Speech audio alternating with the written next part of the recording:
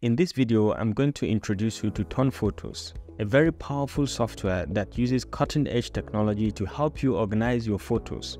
You can mark your faces, search by location or event, or create stunning personalized albums, all in one place. We all take tons of pictures these days, capturing moments with friends, family, and travels. Over time, these collections can grow massively, making it hard to find a specific photo you are looking for. Imagine being able to instantly search for pictures of your loved ones by event or by location or by album directly within seconds. So this software is a modern alternative to Picasa with main focus on facial recognition. So if your photos have been recognized by Picasa before, Tonfotos will continue from there.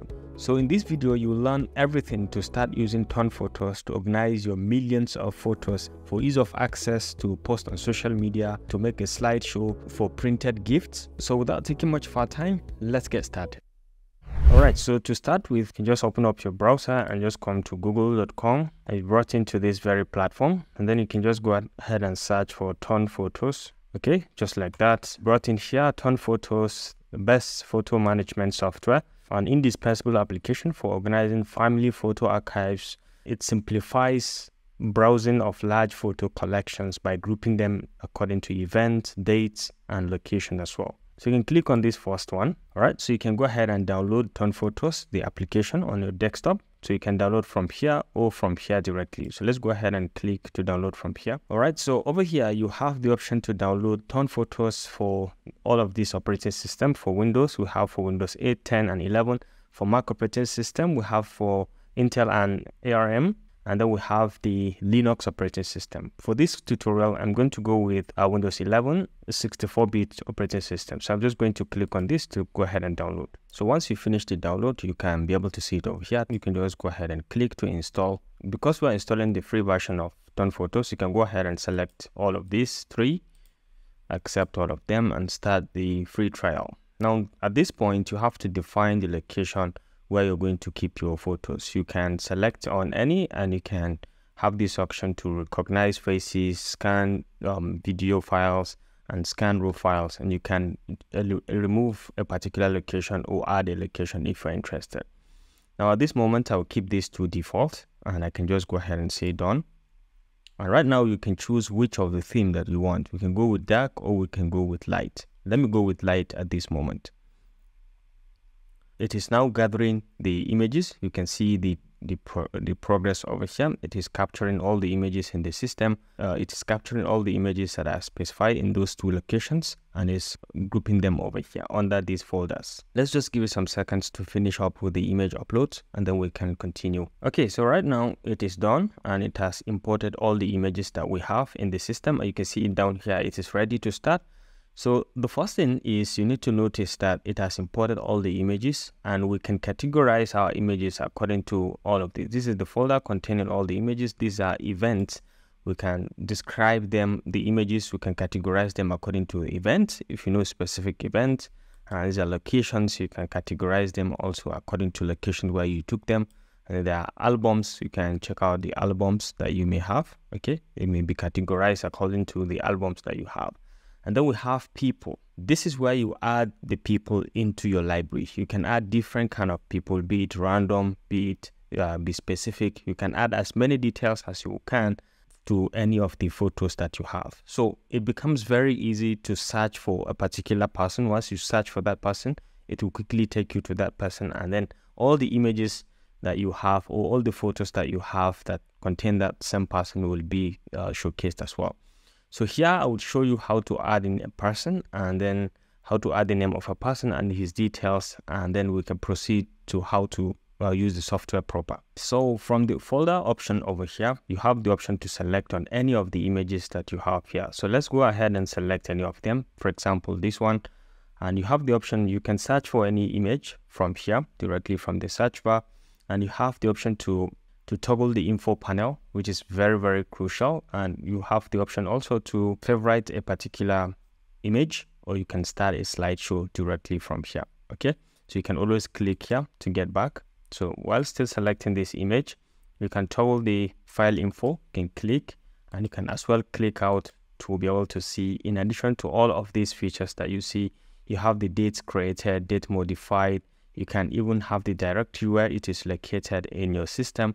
Then these are all recognized faces. That's why you see them with the red question mark sign. These are unidentified faces. So to be able to see clearly which of the images we are dealing with over here, we can always come back and click on the eye sign. So we can double click on the image to open it fully. And then we can come back and click on the eye sign again to be able to have access to the same information panel. So as you hover over any of the picture, you'll be able to see the sign over here of that particular image. Okay, so you can see this is the person we are referring to directly. You can do that as well manually as you move on. So now to add in people, which is the most important part, you can just click to add people. For example, I can click on this guy and right click. When you right click on a particular person somewhere close to his face, around his face, you can see that this is a new person. You can add that this is a new person. For example, I can say this is Joseph. Okay, so this is Joseph. And once I click out, it's going to bring me other suggestions of Joseph, just to confirm from all the millions of photos that you have. It's going to quickly scan and give you other images of Joseph. Now, it's now left for you to now confirm if this is Joseph or not. These are just suggestions by the software. Mind you, everything is done not with an AI, but locally within your system. So if you confirm that this is Joseph, you can just go ahead and click on this, that this is Joseph, and now becomes okay. This is Joseph as well. It now becomes okay. Or you can do, you can multiple select by holding down the shift key, and you can say this is Joseph as well. And you can just go ahead and proceed. Okay, this is Joseph as well. Now, if this is not Joseph and you don't want to see these images as a suggestion, you can always click on this. And if you don't want to see this this face again because you don't know him as a suggestion, you can also click on this to disable that. Okay, so over here we can accept that this is Joseph as well. So we can always come back to the folders. Now we've added some people, which is Joseph. We've just added Joseph. Come back to the folders and we can still hit on the same image.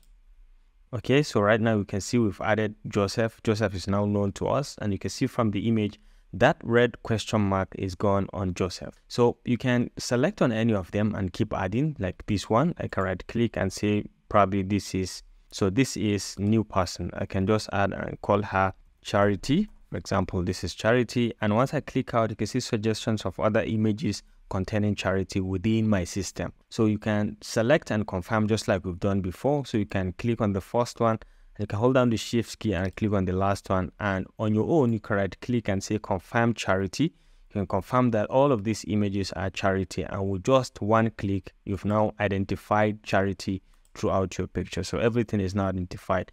When you look here now, we don't have the question mark on Charity as well. So you have two people indicated within the system. Mind you, anywhere you see this exclamation mark on a particular person that you've identified, it means there are other variations that you need to confirm whether it's that person or not. So this is Joseph, and we don't have any more variations. We've identified him, and this is Charity. Because we have this, which means we have another variation to confirm. Is this Charity? No, it's not. So you can just click out. She's not the one, for example. Okay, so let's go back to the folders. Still the same photo. And let's say this lady is, okay, so this is a new person. Let's say this is Carol. Okay, this is Carol, and you can see other variations of her. So you can just go ahead and click out, and you can see suggestions. Like we said, you can see the exclamation mark. You can just select and hold down the shift key and come to the last one and say this is Carol. So you can right click and say this is Carol. Confirm this, confirm Carol. So you can just click, and you can see everything is now confirmed as Carol. So what this means is at any given point, if I decide I want to see all the pictures that are related to Joseph, I can just come over and click on Joseph's name, and I can be able to see all his photos. So once I click here, it's not that I'm going to see all the images in the background. I will just be able to scroll through Joseph, okay, all the images that Joseph is contained within my system, and I can be easily able to connect or to copy and share with Joseph on any of his birthday or anything that happens with him. Okay, so let's click back and go back to the main photos. So another cool feature that I like with these Tonfotos is that on the photos section, you have this toggle show face and full photos. If you select on any candidate or any person, for example, Charity, we have the option to click on this show face full photo, and it's going to show us all the faces where Charity is contained. And when we toggle this, it's going to show us all the photos that Charity is contained within my system. So you can see all the faces of Charity in all the pictures, and then this is all the photos that contain Charity within my system. Now you can always click on this. If you want to directly go to a specific page, you can just click and it will just take you to that particular page where that picture is contained. So from a particular image, also if you right click, you can have very many options. For example, you can toggle the view with enter key. You can select all the images with the selection or command A or control A within your system, or you can have the option to show the faces if you want to show faces containing Charity. And then you can add to favorite. You can just go ahead and add to favorite like we've shown before. You can select a particular image and add it to your favorite. Or whenever you come to albums, you'll be able to see your favorites, and you can be able to see how many images you've added in your list of favorites. You can be able to see them over here. So let's go back to the same people, and we can select on any of the images. You can right click. You have the option to remove favorites, and you can add a particular image to a specific album. If you want to move it to an album or add it to an album, or you want to add a tag that you can easily recognize, for example, your trip to Singapore, you can just click to add a tag, and you can call this Singapore, and you can hit on enter. So now this picture is now assigned to your pictures in Singapore. So for example, when you go back to the same folder, you can select on this, and you can select this image, right click, and you can say add to the same tag, which is Singapore. Okay, you can select on this also and say add to Singapore. So when you go back to albums, you come to Singapore, you'll be able to see all the images that you snapped in Singapore. So very easily with tags, you can easily navigate around. Now you can also go back to the same people, and with a particular image, you can right click and you can rotate clock and anti-clockwise. If you want to go to a particular event where this image was snapped, you can easily go to event directly, and it will take you. This is a birthday party of Joseph that took place on this date. Okay, so this is possible when you name your folders according to the event that took place. Okay, so you can easily navigate and go to that event, and you can carry out all the searches that you're interested. Another cool thing that you can do is, for example, within these same pictures, okay, I may want to ignore all of these because I'm not interested in their faces or because I don't know them. So I can just select and right click over here and say ignore this face suggestion if you want to ignore only this face, or if you want to ignore all assigned faces, you can just do that, or you can do that with Control I on the system, on the keyboard. You can say ignore all unassigned faces, and you can see with just one click it has ignored all the unassigned faces as if they don't exist in the picture. If you want to assign all of them, all you need is just to hover over them, hover over their faces. Like for example, this one, add new face to this location. So you can just add to this location, and you can see it has added this particular face to the location. And if you want to add this one as well, so right click, add this face to this location. With just some seconds, it is going to add this face again to the location. Now you are free to now double click to give them the name. Okay, you can just say this is Abdul or Rashid, for example. This is Abdul Rashid. So you can click. So you can see right now we have Abdul Rashid, and as you hover over all of them, you're able to see how you can add and remove faces easily. So you can always click to come back, and still while right clicking, you have the option to export the image to open with this, and you can export the image or copy the files to somewhere, or show in Explorer. You can show where specifically this file is contained, and you can ignore all unassigned faces also from here. You can do that against this particular image. Now, one last thing that you should know is that the view of the folder, the images in the folder, can be controlled from here, from the smaller view to a bigger view, you can always extend to make it bigger for ease of recognition of your images. All right, so this concludes this tutorial about how to use Tonfotos for complete beginners to be able to define faces within our photos, and then to navigate across different events, different location, different albums and different folders to be able to find our images easily within our system. I hope you enjoyed this video. Thanks for watching, and I look forward to seeing you in the next one. Bye.